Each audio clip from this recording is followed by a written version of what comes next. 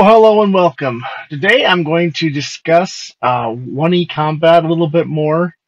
I know I've had a couple of videos on 1E combat and I've discussed some of the details of it. And I thought this time I'd just kind of run through all the basics and kind of how I run it when I'm doing it online. Like here on the screen here, you can see I'm on the Roll20 website. And I've got the turn order up, and I have each of the segments actually set up in the turn order. And then I have various things that might happen within those segments.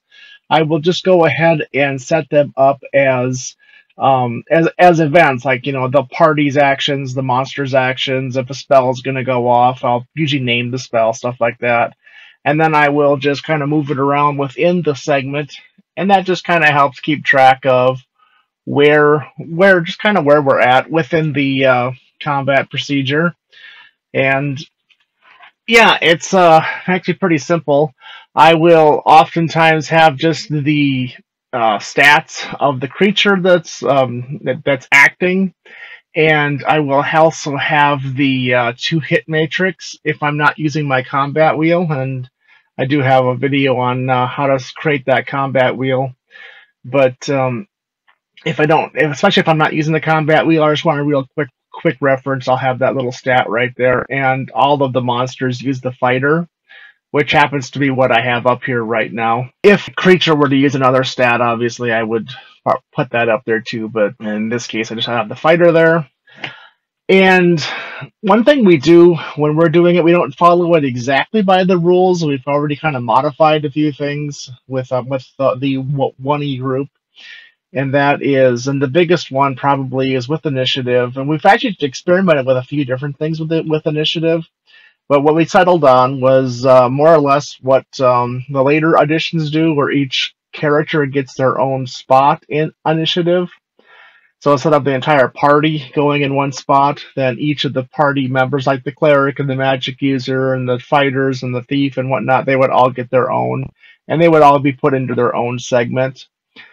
We've experimented with it with re-rolling every turn, which was an optional thing that we picked up somewhere. That was actually kind of neat how it constantly was changing the combat. However, it made it really kind of slow.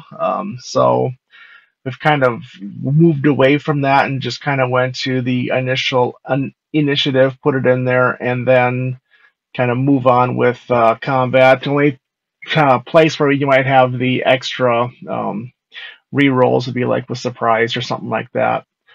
So, which is of course usually just at the beginning of combat, although there can be some surprise that comes in later with invisible characters and stuff. But that would be a little bit more unusual, or kind of a case-by-case type basis. So we're sticking with the combat equals 6 seconds. I know there's been some things out there on the internet that people say we just compress that whole round down and do all the maths, and it's just simpler, I guess, just to leave it as it is. Each segment is 6 seconds, and each round is 10 total segments. As you can see here in my turn tracker here, I do have the 10 segments, and then the various events that would exist under those segments. Yeah, we do. If surprise is warranted, then we definitely check for surprise. Like in this case here, we've got this party coming down the hallway. We've got these goblins over here. They're apparently a pile of treasure from somewhere. Is it real treasure? It's probably a fake treasure with these few little goblins. There's some kind of a idol or something with it, and of course the passageway continues on. So either they kind of go back and go a different direction, or try to work their way through the this section here. So combat will probably happen. They could potentially avoid it. They could distract the goblins. They could turn around and go back. They could find another way through without combat. But if combat were to break out, and I would be kind of anticipating it here, I would say that the goblins, since they're on guard, are not going to be surprised unless the party's acting really confused. They're probably going to be expecting something up there, so they're not going to be totally taken off guard either. So surprise probably would not be warranted in this situation. But if it was, we would follow the standard rule. There's each side were to roll a six-sided dice on a 1 or 2. There would be some surprise segments and applied accordingly. Actions and segments. So if actions in surprise segments, if one side is surprised, the other side isn't surprised, and they can do a few different things. Obviously, there's movement. The side who has the advantage there and has surprised the other side, they'd be able to do some movement. It'd be limited to the character's movement rate. They're just not going to get, magical movement or anything. Unless they had some boots of speed or something, but that would still be their normal movement rate. They can make a melee attack. They can make a charge. They can make a missile attack if they have their bow out and ready. They could turn undead. They could cast a one-segment spell or a two-segment spell, as long as it fell within the surprise segments. And of course, once those surprise segments are done or are all taken care of, and then the PCs, we do declare actions for each round, which is something that we're still struggling with a little bit, remembering to do for each round. But we are doing that, and then we go ahead and roll the six-sider to determine initiative, and we're letting whoever's rolling it keeping their own initiative, especially with everybody getting their own initiative number and getting their own segment. We're just we're not swapping it back and forth like the rules say. So each character's action on their own segment, or and there might be several of them, maybe grouped into a segment, which happens quite often. And when that happens, we just say everybody's acting at the same time.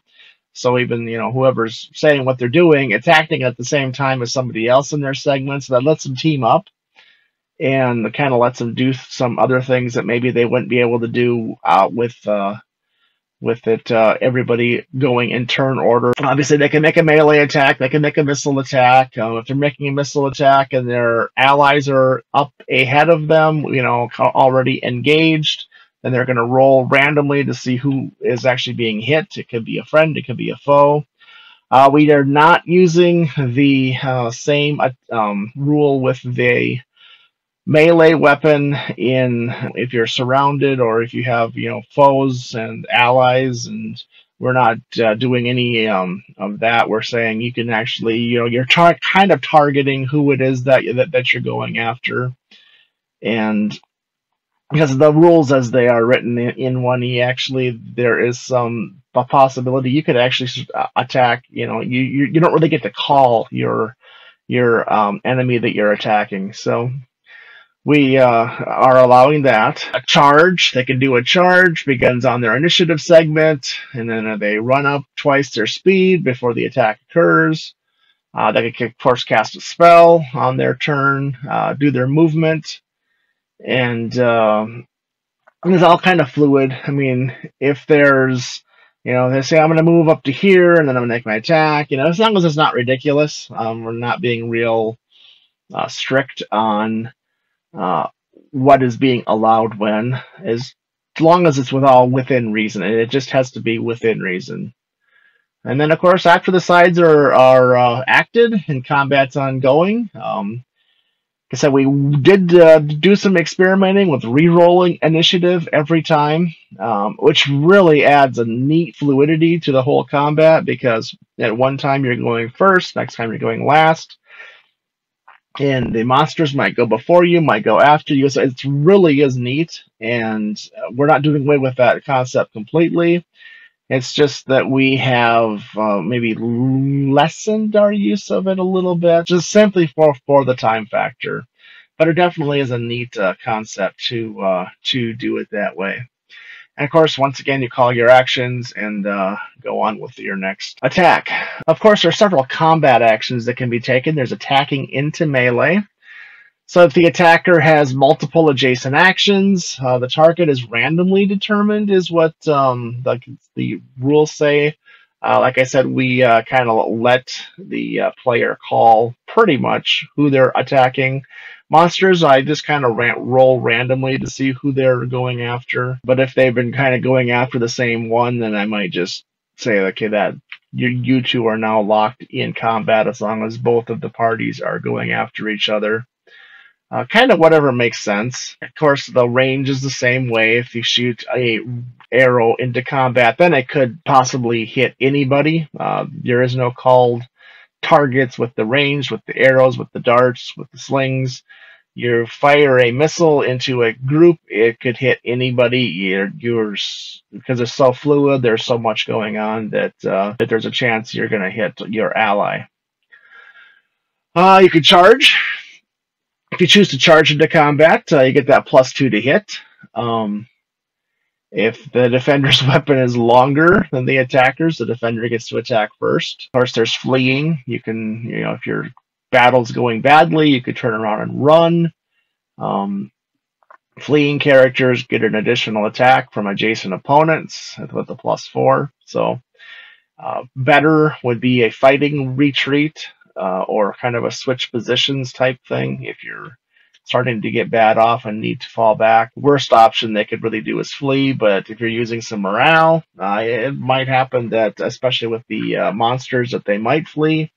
So your party may have some extra attacks on them there. Player may say that they're going to parry, which they don't get to attack, but they get to subtract their 2-hit bonus from the opponent's attack roll. So if they have a 2-hit bonus, then they get to apply that to the opponent's 2-hit roll.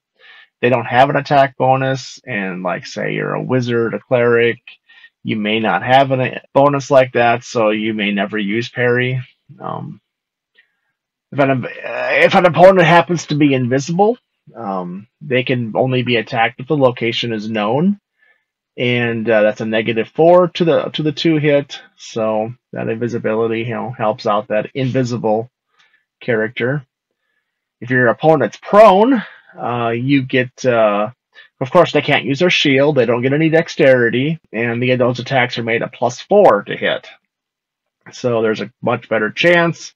I mean, they might be out prone, they might be rolling around a little bit, so I mean, there's still a chance that you can miss, but you have a much greater chance of hitting someone who's laying on the ground when you're stabbing at them with a spear or a sword or something. Concealment applies tree limbs, smoke. It doesn't really stop attacks from coming in. Fog, but you may not be able to see as well.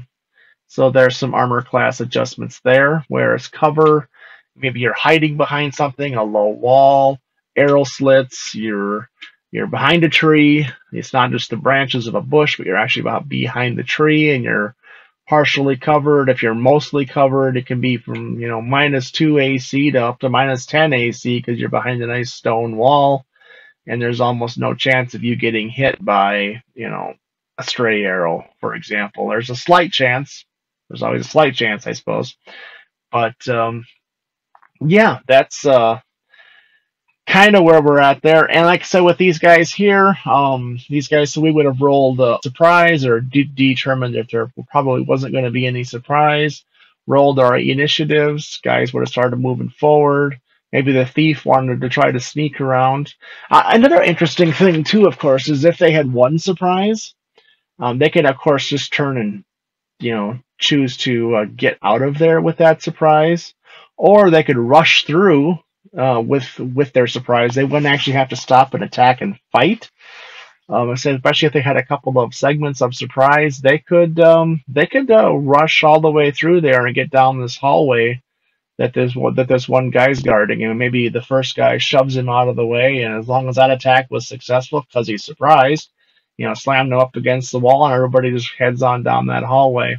Wouldn't stop them from eventually responding and giving chase, but they would be able to get by, and perhaps there's something down there that their true goal is, and they don't want to stop here at this slight or this small encounter.